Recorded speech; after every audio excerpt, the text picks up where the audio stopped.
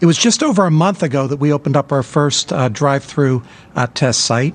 And since that time, we have opened large-scale testing facilities across 5 states in partnership with the administration and working with the governors of Rhode Island, Massachusetts, Connecticut, Georgia, and Michigan. And these sites are enabling us to test approximately 1,000 individuals a day with real-time results. We now have a capacity to test about 35,000 individuals each week. And this afternoon, we announced plans to expand that capacity even further.